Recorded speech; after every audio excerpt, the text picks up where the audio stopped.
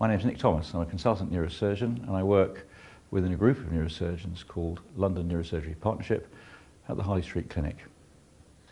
Nick, can you tell us what pituitary tumours are, please? A pituitary tumour is a tumour that is within the pituitary gland, and the overwhelming likelihood is that this is going to be a benign, non-cancerous tumour. There are many presentations of a tumour of this sort.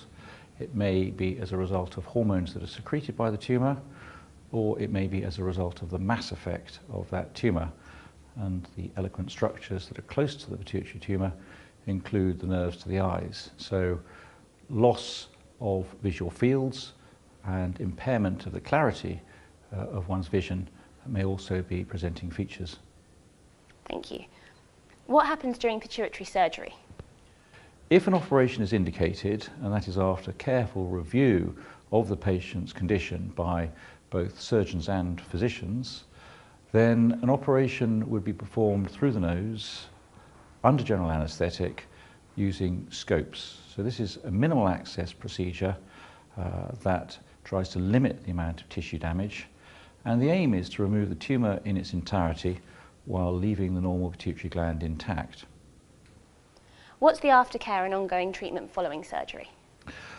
Because the operation is done in a minimal access way, most patients don't actually appreciate an awful lot of pain and discomfort following the procedure.